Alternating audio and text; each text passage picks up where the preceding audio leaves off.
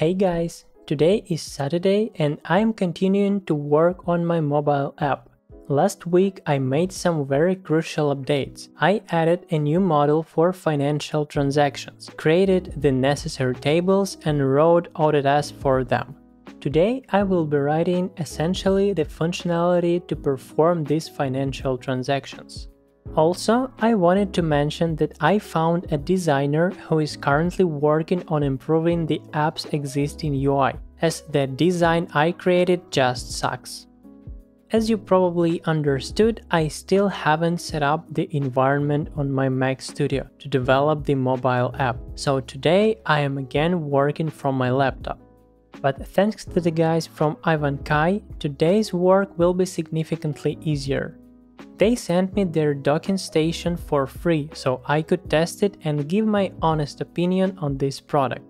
The package contains the docking station itself and a power adapter for it.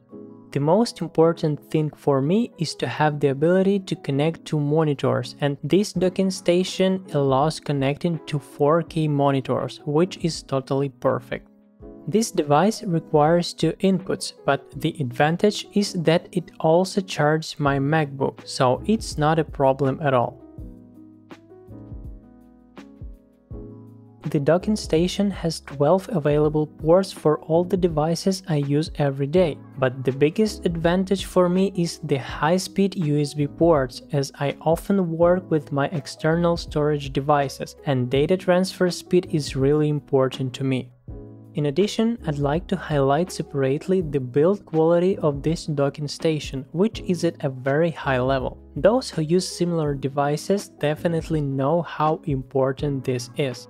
I do recommend this product and plan to use it in the future, for example on trips or just as I do now. Alright, let's get back to the app.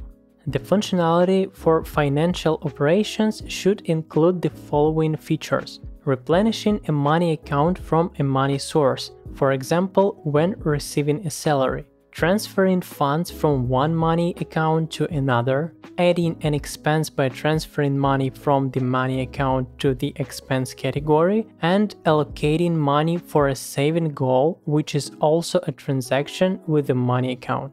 So let's start with the first point, replenishing a money account from a money source. As always, I begin writing functionality by creating automatic tests because they not only reduce the number of potential bugs but also help to delve deeper into the task requirements. I'll remind you that I used the PyTest library for testing. Additionally, to follow to code style, I also have the linter Flake 8 installed. I write positive and negative tests for the functionality of transferring money from a money source to a money account. Last time I usually wrote only positive tests, as the functionality I created was standard, but this time I am also adding negative tests because this code is custom and needs to be thoroughly tested.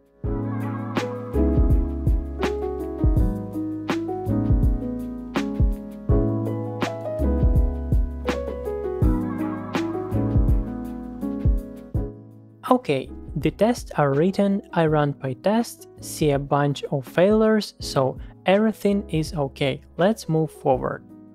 Next, I add the functionality of replenishing the money account using the money source. The essence of this logic is that I, as a user, can have a job or another source of income, which I call a money source. For example, if I received a salary to my money account, I have to specify exactly how I received this money, meaning from which money source I need to transfer this money.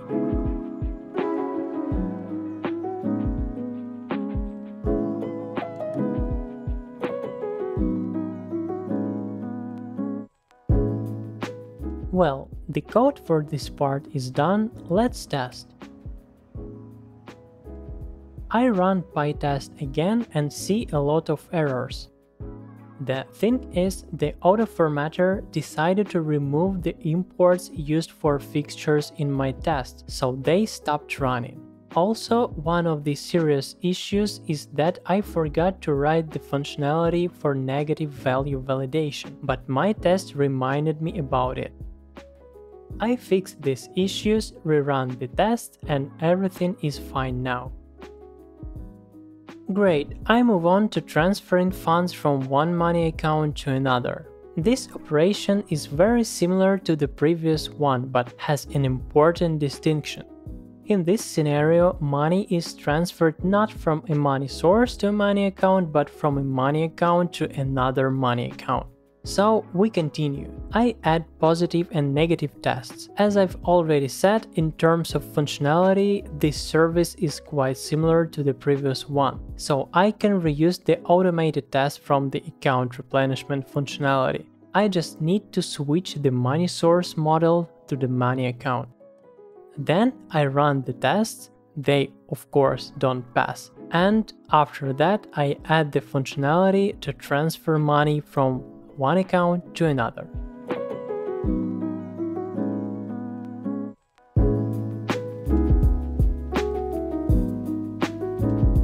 The code for transferring between accounts is added, I run the test and receive an error, although I didn't expect one.